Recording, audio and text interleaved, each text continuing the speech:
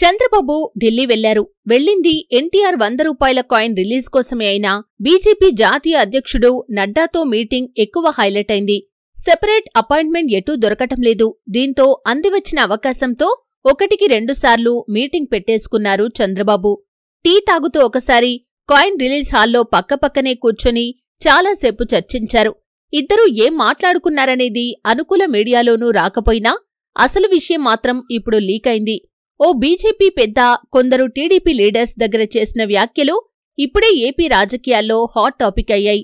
నడ్డా, చంద్రబాబు మాటల తర్వాత కొందరు బీజేపీ నేతలు జాతీయ అధ్యక్షుడు నడ్డా దగ్గరకు వెళ్లారట.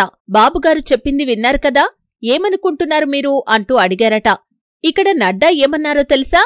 ఇటీవల కర్ణాటక ఎన్నికలు జరిగాయి కదా, అక్కడ సీఎం జగన్ ప్రవేశపెట్టిన పథకాలనే కాపీ కొట్టి కాంగ్రెసోళ్లు గెలిచారు. అలాంటిది 5 ఏళ్ల నుంచి ఇన్ని పథకాలు క్రమం తప్పకుండా ఇస్తున్న జగన్ ఎలా ఓడిపోతారండి?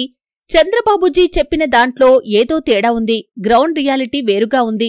ఫిర్ కభీ బాత్ హై అంటే ఈ విషయం మళ్లీ మాట్లాడదాం అంటూ వెళ్లిపోయారట బీజేపీ జాతీయ అధ్యక్షుడు నడ్డా. నడ్డా మాటలతో ఆ బీజేపీ నేతలు షాకయ్యారట.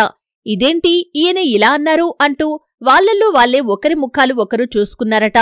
ఢిల్లీలో ఇంత పెద్ద విషయం జరిగింది కాబట్టే చంద్రబాబు చెప్పిన దానికి వ్యతిరేకంగా ఢిల్లీ పెద్దలు ఆలోచించడమే కాకుండా ఎదురు ప్రశ్నించటంతో చంద్రబాబు అనుకూల మీడియా సైతం ఎలాంటి వార్తలు, కథనాలు రాయలేదు అనేది ఇప్పుడు స్పష్టమైంది.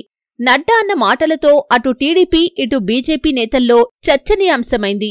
ఎందుకు ఇంత దిగజారి పొత్తు కోసం ప్రయత్నాలు చేస్తున్నా ఢిల్లీ బీజేపీ పెద్దలు ఓకే చెప్పకపోవటానికి కారణం ఇదే అంటున్నారు బీజేపీ లీడర్స్.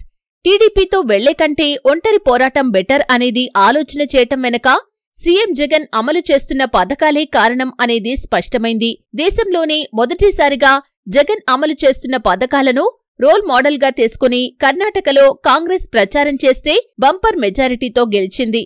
అలాంటిది 5 ఏళ్లుగా ఇస్తున్నారు. పేదరికాన్ని తగ్గించారు. ప్రతి ఇంటికి పాలనను తీసుకొచ్చిన జగన్ ఎలా ఓడిపోతారనేది ఢిల్లీ బీజేపీ పెద్దల ఆలోచన.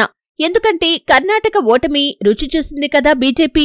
ఆ మాత్రం ఐడియా లేకుండా ఉంటుందా ఏంటి?